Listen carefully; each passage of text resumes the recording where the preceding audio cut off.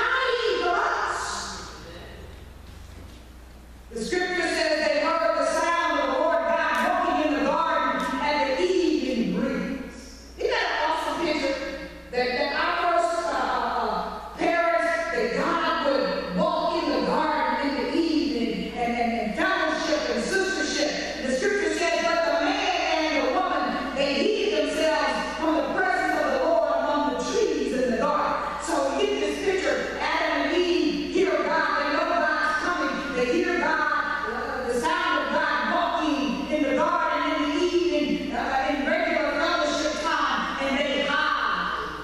They hide in the bushes, they hide in the trees, so that they try to hide themselves from the presence of God. What a futile effort that is, amen? The psalmist said, where can I go from your presence? If I take the wings of the morning and go to the uttermost parts of the earth, the world, God, you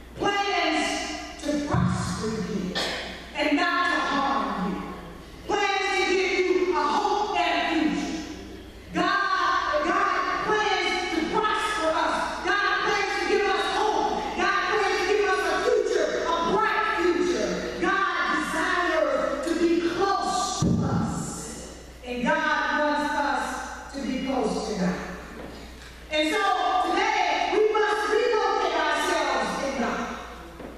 We must do some personal evaluation, and we must attach on our own spiritual GPS and locate ourselves in God today.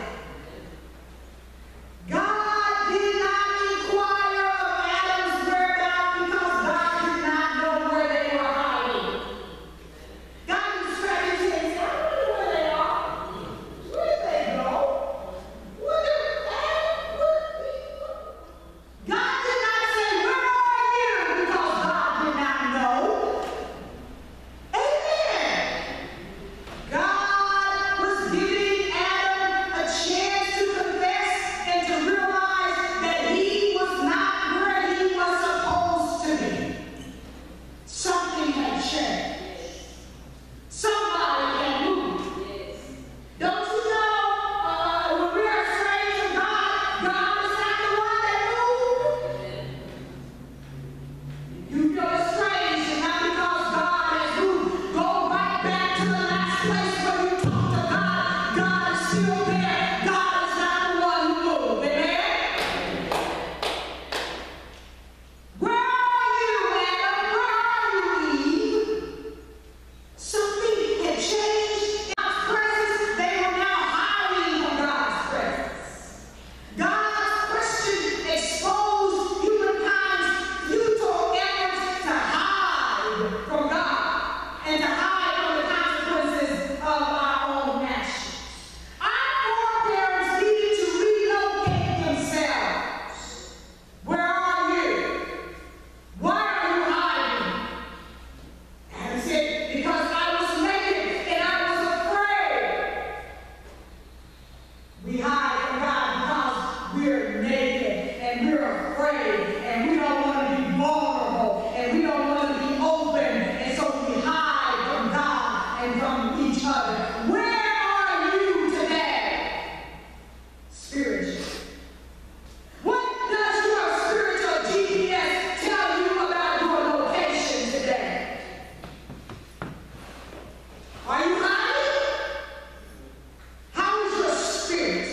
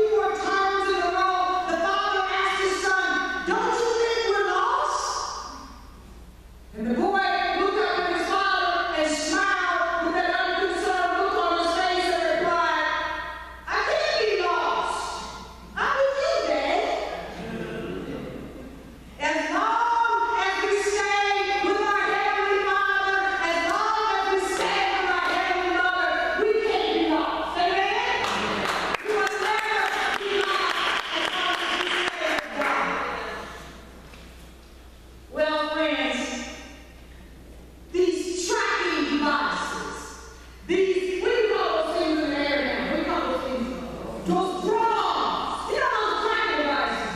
They have tracking devices on. They take pictures and you know, they're kind of invasive in some places. We are being tracked. I know you think nobody knows where you are, but you're being tracked. Your phone, you know your iPhone will locate you if you don't turn it off. There's a place over where you can turn it off. And if you don't turn that thing off and you're taking pictures and making phone calls, don't you know they can locate you and you cell towers and everything? We are being tracked. Everybody wants to know where you are. The this network called Wired.com reported on last week that the FBI, the Federal Bureau of Investigation, got busted on this past week. A California student who is of Arab American descent found a GPS tracking device on his car.